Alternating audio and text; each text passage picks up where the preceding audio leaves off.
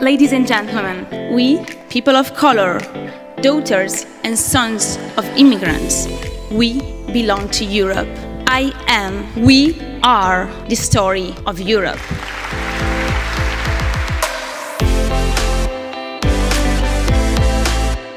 Hello everybody and welcome to this new episode of We Belong, the podcast that gives a voice to the new daughters of Europe. Today we are with an amazing and inspiring woman that is also a good friend. Her name is Samya Hafsaoui and she is a journalist and also a TV presenter and a singer in the Netherlands. So welcome, Samya. Hi, how are you? I'm fine, thank you. I hope that you too.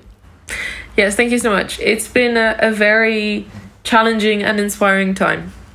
Definitely. I mean, we met the first time before COVID, just before COVID in Amsterdam. Yeah. And then I quickly left Amsterdam and, you know, we all were thrown into this crisis. So how are you dealing with it right now with your work? And there's so many things that I feel like this year is so long. Because there's things that happened in January, February, and I think back on it like the Australian wildfire, which was terrible and terrifying.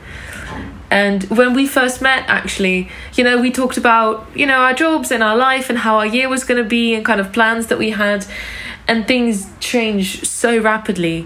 And I think that we are reminded yet again of the fragility of life. Definitely. You know, at the beginning of the year, I was really looking forward to the American elections.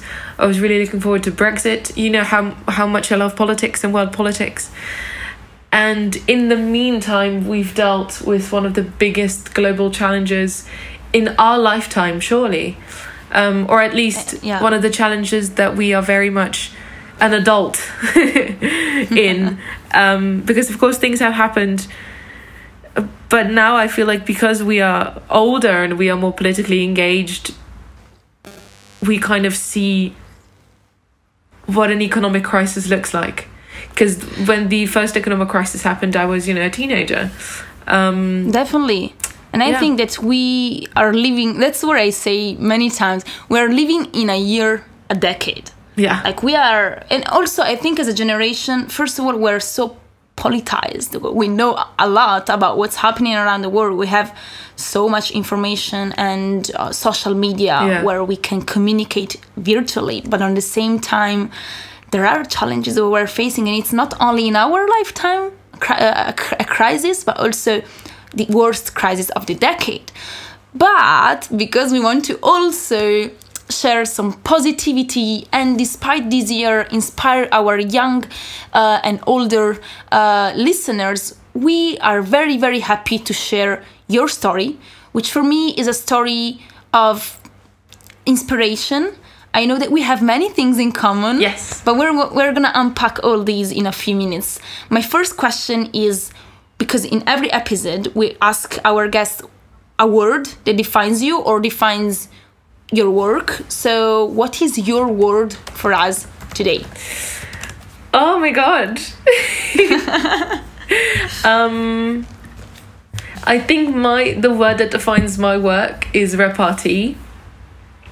Okay, why? Repartee is a word that means a conversation that is quick and witty. Mm-hmm. So you know, sometimes you meet someone and then you have this really good conversation where you do a lot of laughing and there's jokes back and forth, and that's called a repartee. And myself as a writer, not only for books but also for screen, I really enjoy good repartee. So I really enjoy writing very clever, very witty, very funny characters. So I think that's the word that defines my work the most, because that's what I write the most, or at least I enjoy characters that are like that. And growing up, that was what I saw on screen. So I loved Gilmore Girls, I loved Tracy Beaker, I loved all of these shows that had characters that talked very quickly and very funnily. And I've taken that and I've put it in my work. Great. And I know that your Anglo-Saxon by experience. I'm a big Anglophile. Yes, for the listeners, I might sound very British. I am not British at all. I was born in Amsterdam. My mother was born in Amsterdam. My family has lived in the Netherlands for... I did a family tree and we went back to like 1600 and then I lost all of the records. So crazy. My family has been Dutch for a very long time. And my very Dutch. Very Dutch. Very, very Dutch. And my father was born in Oujda in North Africa, in Morocco. Okay. So I am the daughter of Europe for hundreds and hundreds of years, essentially, yeah. Amazing, and that's why you are very welcome to our podcast, and we are happy to feature you as a daughter of Europe. By the way, as you said, we have this thing in common, which is that we are half and half. Yeah. I'm also Moroccan, but you are half Dutch. Yes. And so what does it mean really for you to be Dutch? Like, I know there is so many stereotypes we could draw. But like, what's a thing that you feel like, oh, this is me, I'm Dutch, right? Yeah, I think having breakfast and lunch with like a peanut butter sandwich is very Dutch. It's just very practical. I think what defines the Netherlands, not only in philosophy but also in world politics, is a sense of act normal, that's strange enough. It's something that we say all the time in the Netherlands. Just be yourself, but in a way that really blends into everything. Same as the relationship we have with the English language. It's we change for other people. We don't really have a very patriotic society. We know that we're a small country. We don't pretend to be more than we are. And yet we are very much a player on this global scale with a country that's only, 17 million people strong. So to me, that's... It's a small country. It's very, very tiny. Yeah. And very close to other countries. So I know that you are the... We are surrounded by... But the proof that the Europe is needed, because you are all your cultures are also influenced by Belgium, by France, in some way by the UK. Definitely, yeah. And Germany. by the way, the word you just mentioned, la répartie, it's in French, and I was very glad for you to mention it. Our listeners, we have plenty of French people that will, also enjoy knowing that there is a word in French that is used also in English, la répartie. And so, that's interesting how... At the same time, you have your own cultures with, your habits, for example, breakfast. Yeah. But at the same time, you also are a sum of many parts that are, inherited by other countries and cultures. Very. And it's a difficult relationship, especially right now where we are reevaluating what it means to be of a heritage that has been disproportionately... benefited by systems like race theory, especially in Holland. We've had the international trade, and that's why we have become a very rich country. And so also, we know that historically also colonialism and the past that we need to deal with, right? And it's very difficult to kind of, who are you? It's a question that every single teenager, every single young person, especially now, who are you?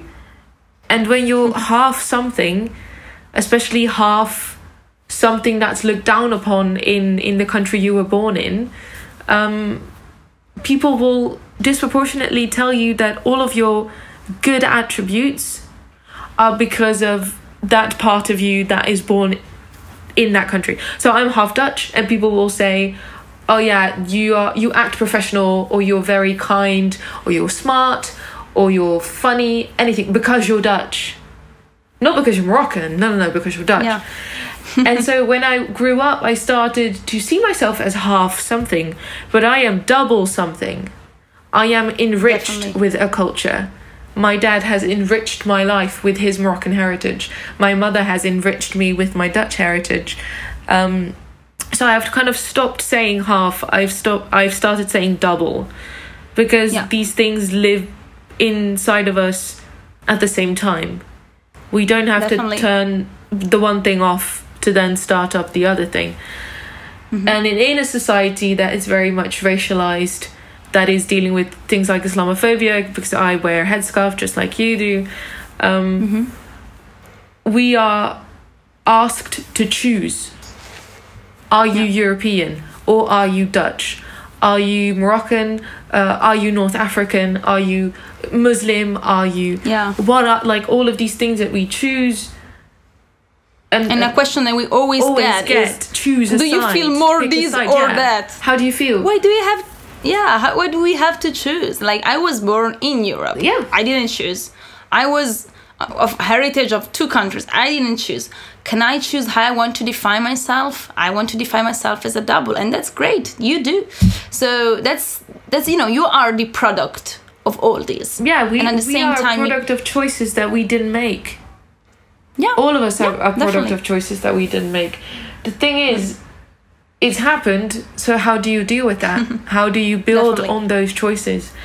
And to me, being a double something and seeing a lot of injustice in the world, and then knowing that you can speak from a place that is authentic, from a place that knows what's going on, from a place that wants to bring healing and growth and joy, that to me is a big blessing, because Definitely. I can use that Dutch part of me to say, hey, I understand why you are angry, I understand why you're sad, I understand why you're upset. We are reevaluating traditions, norms, we are reevaluating our entire media structure. But I can also say, from the perspective of, you know, a girl that's part of one of the most demonized groups in our society, I can say, hey, this is not okay. What's happening right now, nothing about this is healthy or constructive or normal or natural. And marrying those two together and bringing much needed softness into the conversation is something I take great pride in. Definitely. And you know, you mentioned many important things. Authenticity, but on the same time bringing joy and bringing also this perspective, this double point of view on the table is super, super inspiring. And by the way, good to mention that you don't only do this via media, as I said previously, you're a journalist, but you also wrote a book. Yes. And I would love you to explain a bit more about it, but also why, the reason behind this book. As you said, you know, identity is something that for a long time shaped you.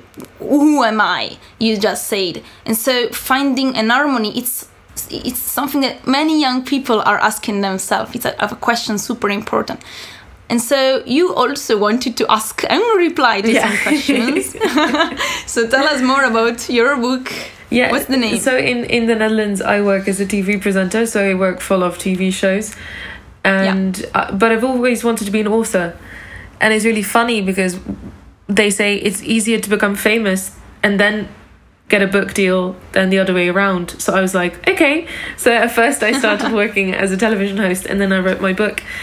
When we speak of hijabi representation in media, we tend to focus on the problematic trope of a girl with a headscarf meeting a, most of the time, white boy who is not Muslim, and then she takes off her headscarf. We see this in the society, elite, Harla.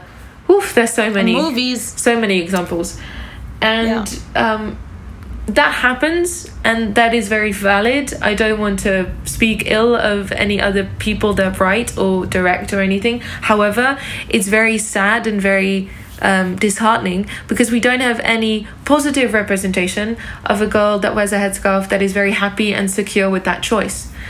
And in a society, in Europe, in a world basically where Islamophobia and aggression towards Muslim women that wear the headscarf and Muslim women that don't wear a headscarf, where the violence against them is heightened, I found it really important to write a book where a girl falls in love and has all of these emotions and these feelings, and has a very important conversation with herself about what love is and what her relationship with boys is, like any other teenager, but all the while being very secure in her Muslim identity. And I work as a screenwriter, so I write TV shows and I write series and films. And when I work with other screenwriters, they always say, yeah, but I just can't imagine a story with a girl with a headscarf other than her taking the scarf off. Yeah, that's for us. So that's what you want to uncover. I think it's also part of it. It's also like a desire from people who don't wear a headscarf. Call it saviorism, call it anything. It's like this big secret. Like, it's a secret. Like, I want to know what's there.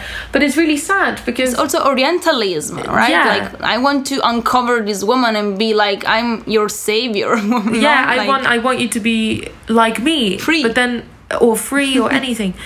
But I found that very sad, and it's also a big reminder that people see women with headscarves as this religious product. Yeah.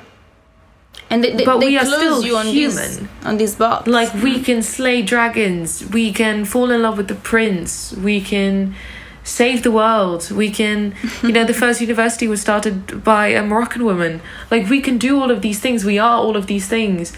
Yeah. And even if we are not extraordinary, even if we never save the world, even if we do the most ordinary things in the world, we are still human. So if you are a good screenwriter, and if you can write and imagine people complexly, you should be able to imagine a Muslim girl complexly. So I just want to encourage people to, when they see Muslim girls, we see it on TikTok, we see it on Instagram. These girls are extremely talented, funny, they are curious, they are amazing. But we keep reducing them to girls that hate their fathers and want to leave their religion. And again, that is valid, but it's only valid if it's as tiny of a part as it is in the real world. Exactly. There is a stereotyped image of what a Muslim woman is, especially related to the Middle East, and how women wearing a veil are often portrayed by media, but also in society. But then also American girls are the society elite. Hala, these are American stories, these are Spanish stories, these are European stories. And it's really sad, just really sad that we keep perpetuating and keep financing this stereotypical thinking, not understanding what we are doing to these girls that are seeing themselves on screen and are either seeing themselves as an instigator of terrorism or seeing themselves as someone that hates their entire identity. And it's just really, really, really disheartening.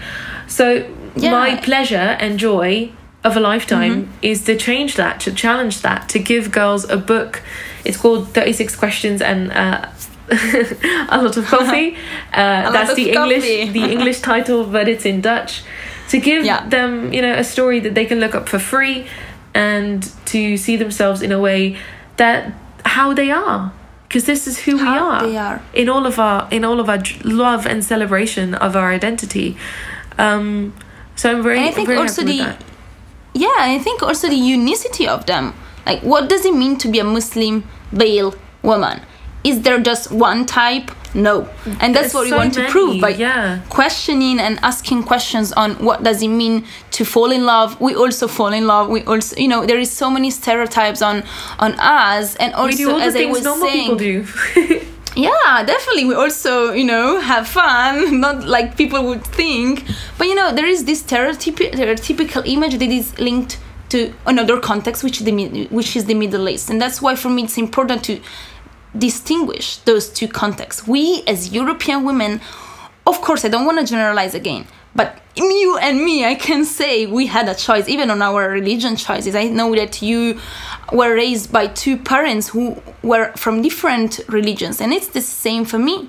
And then I made the choice to wear a veil and to practice my religion, which it can be even Buddhism. I don't even have to to tell it. But just because you wear a veil, you're often targeted as the oppressed woman. And so that's what you try to change through your book, 36 questions, that I really encourage everybody to check, especially Dutch people, because it's still in Dutch, right? Yeah. But we are waiting for the English version, so we can also read I would love to start the English version.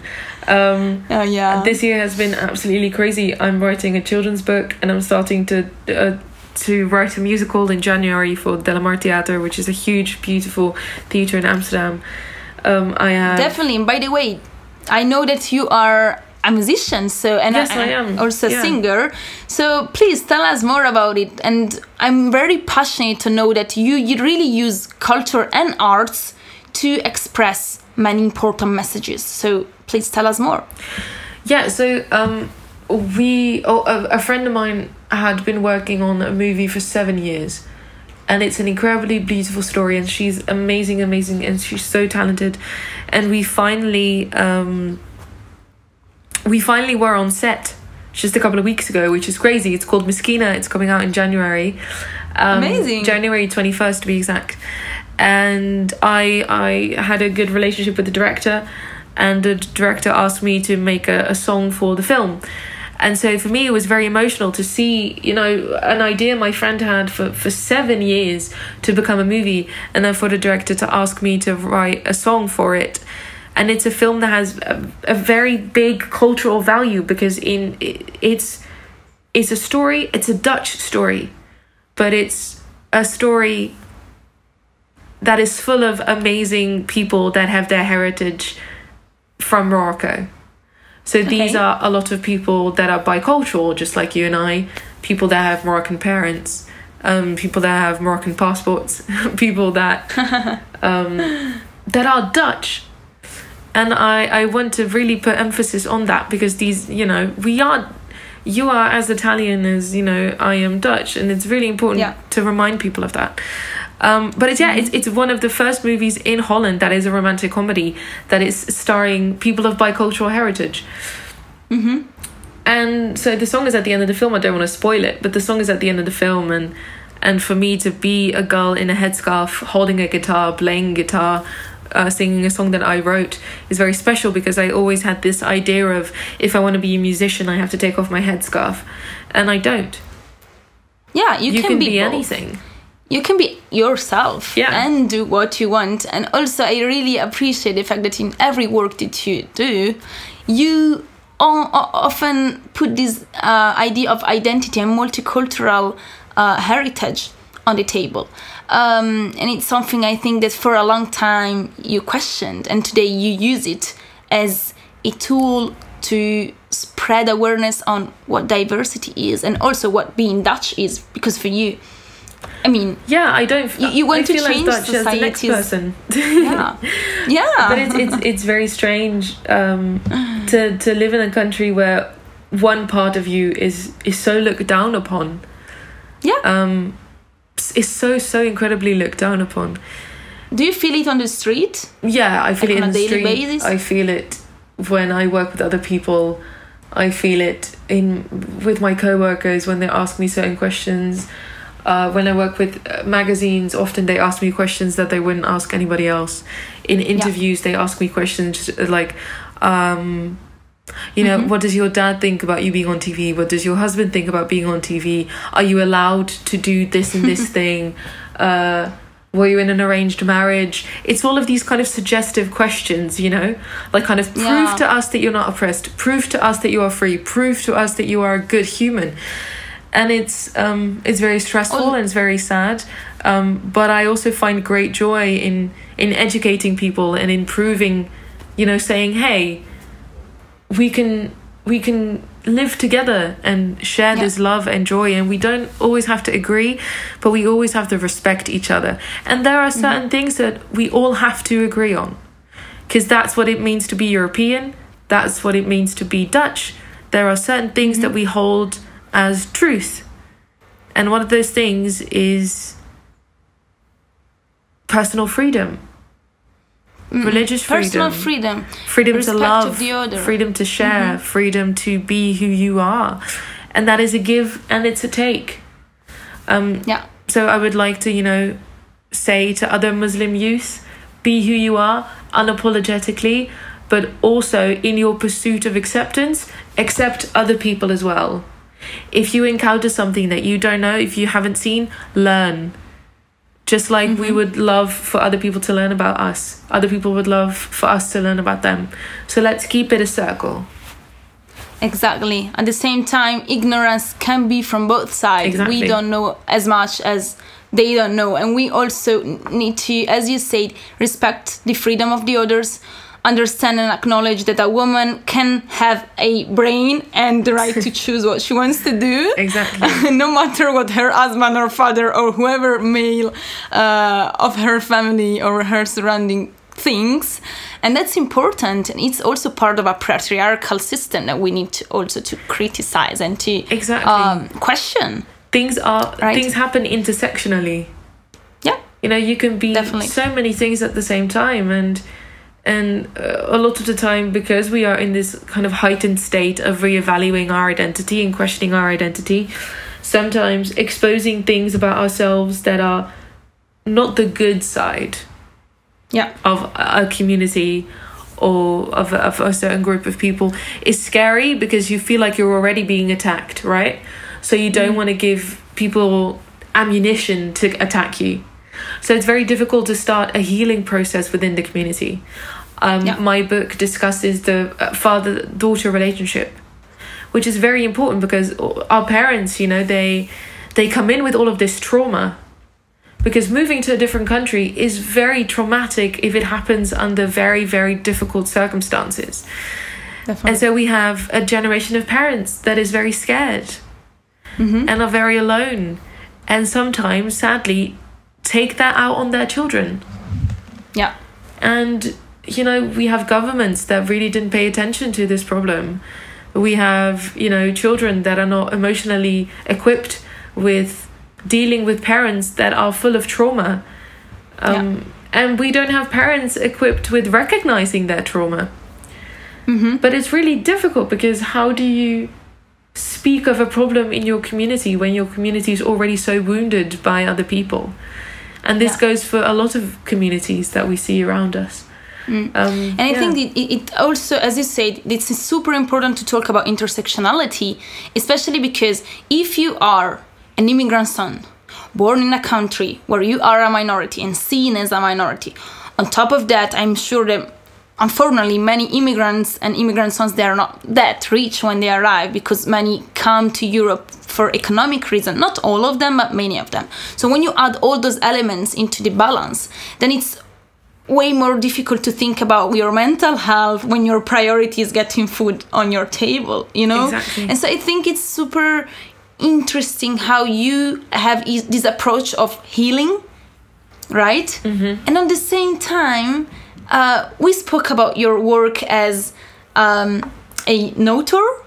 We spoke about your work as a musician and a singer. And on all these, you always bring this, you know, focus and this priority, which is giving back, struggling to change society. And I think it's also crucial that we mention that you are a journalist and that you wrote for many mainstream newspapers and magazines, among them Vogue and Glamor. Cosmopolitan. And Cosmopolitan. So how was this experience? How is this experience? And especially arriving there as a minority. Yeah, it's very complicated. It's incredibly complex, and it's not something that has always been very enjoyable. Okay. And that's very complicated because, and they've said this themselves, so I feel like I can speak on this.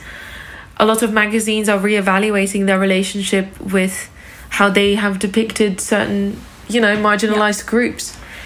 And so changing things from within. Yeah. And I know it's complicated. It's so complicated to change things from within, Right. But I'm very inspired that you're struggling to do it. You're so young. You're 25, I think. I'm 26 now, 26. Happy birthday. Thank you. You're 26 and you are doing all these on your shoulders. It's a lot. But at the same time, it also can inspire other young people. Yeah. And as we... It's been so nice to...